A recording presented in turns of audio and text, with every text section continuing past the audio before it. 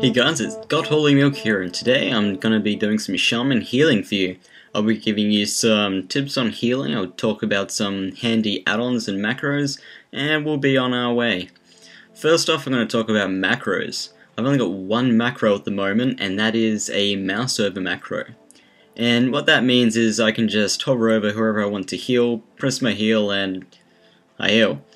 Now, it's a pretty simple command. It's not very hard to type. It's not very long either. All it is just a short little / cast target equals mouse over spell name. Now, you do have to make this for every single heal you want to be a mouse over, but it really does save you those crucial seconds that that can really wreck a tank or something, and you're busy trying to click different people and heal them, and then, you know, in that little space between clicks they might die. So this just really speeds up the rate you can get heals out. So that's it for macros. If you guys have any more macros that would be useful for healing or shaman healing, that'd be great to know. Or add-ons. Another great add-on for speeding up how fast you can get your heals out is Snowfall Key Press. Now what this does is it just makes all of your buttons cast on press down instead of release. So you could hold down a button and you'd cast your spell. You don't have to take your finger off. So that's really helpful. Back in Wrath, I did use Totem Radius, which gave you a radius of all of your totems on your minimap.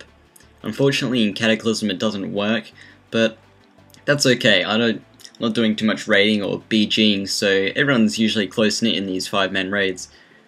I also use the obvious grid and click. Now grid, you can see there, is just a grid of all the players, and click is, I suppose it's kind of like a macro setup add-on. What you can do with it is, I'll just give you an example. So you click a spell you want to bind, I suppose, and you just press it with the buttons you want to. So let's say you want Earth Shield to be shift click. You shift click on Earth Shield while in click, and it does that for you. It's really simple and really helpful. Other than that, I would just use, just other non-healing add-ons like my UI and stuff like that. Actually, no, another great add-on for shaman healing is it's called Shieldy Sounds. Now what it does is when a shield gets I suppose taken away or eaten or whatever you want to say, it makes a sound. So like when water shield goes away, it makes a drop sound. When earth shield goes away, it makes a big cracking sound, and I believe lightning shield makes a small zap. I wouldn't mind making them a little louder and recognizable, but that might take a little bit of editing and whatnot. For tips for healing, I don't know if this applies to all healers, but for shamans or for me, I kind of treat healing now like the last boss in Trial of the Crusader, Anubarak. I keep everyone around half HP, just so I've got enough mana to just top everyone off. It seems to be working. I'm usually ooming still, but not as fast as I would if I was trying to keep everyone at full HP.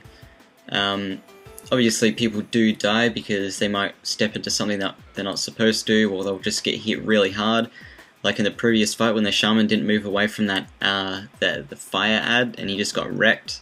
But he reincarnated, so all is all good. We got his DPS back. I don't know any other tips for shaman healing apart from that. Just making sure you've got your shields up all the time, you have the right totems, and you should be good. So I was supposed to just talk about this fight. I don't usually oom on this fight, but I did. I think that's because the Warlock and Shaman never got into the Shadow Gale, which was really annoying. I like using the Shadow Gales as a top-off time. So once everyone's in it, I'll pop down a Healing Rain and just top everyone off. And it seems to be pretty helpful making sure no one dies. This boss also spawns ads, and they do like a corrupt something, I don't know.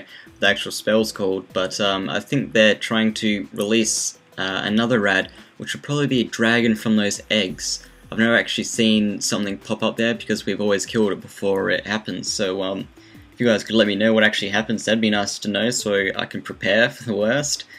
And yeah, I hope you guys enjoyed the video.